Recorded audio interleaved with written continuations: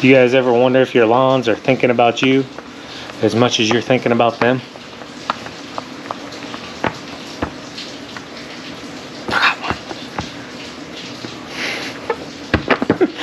I'm so bored. Alright guys, so I could not fit all of the mows that we did yesterday when Tyler started on the first day, just because simply I ran out of time. We mowed that many properties. So I want to share this overgrown property with you guys. I believe it's the last one that I have on film. If not, there'll be one or two more after that. And then I want to come back because I want to talk to you guys about something that just hit my radar that could really affect our business and also could affect your business to the point where we don't have business. All right guys, so we got this probably 1.5 to 2 foot tall left side of this apartment here that we're going to be taking care of. This customer just called us the other day, and we're going to be bringing on some more new stuff now that we got Tyler and he's working out. So he's going to take out back. It's actually a pretty good sized field out back. I'm going to mow up here. We walked the property real quick. TQ's out back finishing picking up trash real quick and looking for like water lines that come up out of the ground. In our areas, they got these little metal round circle things that stick out of the ground, and they take the lids off of them, and then they go down in and they can actually shut the water off. We don't see any on this unit, but I know there is water because there's actually a fire hydrant right up here. But just anytime you're gonna mow something this tall, you wanna walk it first, make sure there's nothing that's gonna destroy your mower. So yeah, let's hop to it.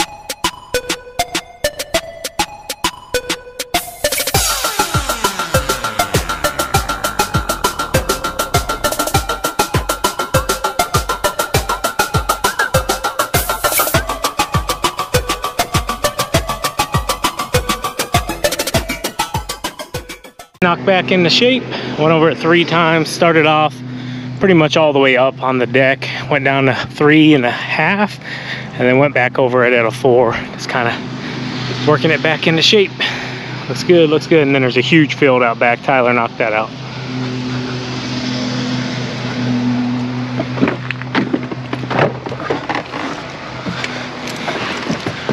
Not too bad, huh? That was a nice overgrown lawn. Whipped back into shape. I'm glad we got here before the rain comes up. Yeah. Because that'll be a mess. I'll go back there, Tyler. Anything in the yard? What was there? Yeah. Did you hit it? No. No? See, I didn't see it when I walked back there. It was probably down in there because you already went over it one time. What is it? Just a pipe? It was like a, no, it was a flexible little. So it's not there no more? No, we threw it in the trash. Okay, cool. All right, we're gonna keep on moving on. So Tyler's knocking that side out, and then I guess I'm supposed to be taking care of this side. I've never mowed this side ever, but the homeowner came out and said, hey, stop mowing this piece here. Would you mind taking care of it? So yeah, we're gonna knock it down real quick.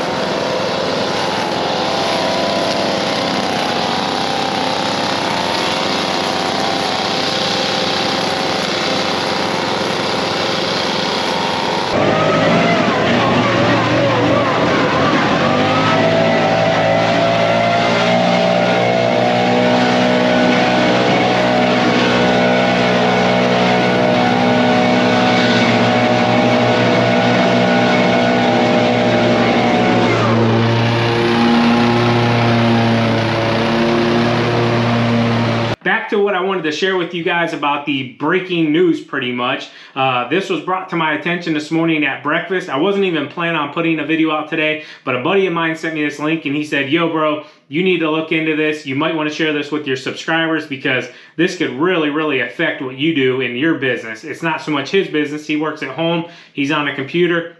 It's not really going to affect him. So long story short, guys, I'll share and I will put down in the description here. This is from CNN Business. CNN Business, Chris Isidore states, coming this summer, gas stations will run out of gas. So Tuesday, April 27, 2021 at 3:44, he posted this. You can also check it down in the link and read it yourself. It says, New York CNN Business. Millions of people stuck at home for more than a year expected to hit the road for a much needed post-pandemic vacation this summer. Good luck finding your gas to do that. Not that there's a looming shortage of crude oil or gasoline. Rather, it's the tanker and the truck drivers needed to get the gas to the stations who are in short supply. According to the National Tank Truck Driver Carriers, the industry trade group, somewhere between 20 to 25% of trucks in the fleet are parked heading into this summer due to paucity of qualified drivers. At this point in 2019, only 10% of the trucks were sitting idle. So if you guys can imagine, right now, 20 to 25% of trucks needed to haul our fuel to our gas stations are sitting parked. They're just sitting there. Okay, they can't get qualified drivers. They can't get people to deliver the fuel. So that is just all kinds of bad news, guys. And I'm not trying to wig you all out. I simply share this stuff like I did over the summer about there being a mower shortage, fuel oil, filters, all that stuff being a shortage. It's just simply we've used up now everything that we had in storage, and it's becoming super hard to get new stuff. So me being a businessman, I want to share this with you guys because this could really affect things, guys, moving forward. So let's continue reading here. We've been dealing with a driver shortage for a while, but the pandemic took that issue and mastersized it, said Ryan Strablo, the executive vice president of NTTC. Certainty has grown exponentially. Indeed, drivers left the business a year ago when gasoline demand ground to a near halt during the early pandemic-related shutdowns. So basically, last year, guys, when nobody was driving, everybody was at home, not doing anything, those truck drivers couldn't deliver any fuel. So what did they do? They went looking for another job, just like anybody would that wasn't working. So now, this is really affecting them. So where did a lot of them go? It says in here, I'll just kind of glance through here. A lot of them went to hauling boxes for Amazon, just to keep our drivers busy. Sean Boy just got home from school now. Can you go real quick, buddy? I'm just gonna make this. You want to say hi to everybody? Hi. He just got home from school. So it says they went to deliver boxes for Amazon just to keep our drivers busy, said Holly McCormick, vice president in charge of driver recruitment and retention at Grier Dyke Transport in Oklahoma, tanker company. A lot of drivers didn't want to do the safety protocols. We are also with an aging workforce. So a lot of truck drivers are a little bit older and they didn't want to deal with the safety protocols. They don't, they didn't want to do it. Many said it might as well take it as a cue to retire. That's not good. Not just any truck driver can be allowed to drive a tanker truck. It requires special certification, including a commercial license, weeks of training after being hired. And while the jobs are more attractive than other long haul trucking jobs that can keep drivers away from home for days or weeks at a time, it is strenuous, difficult work.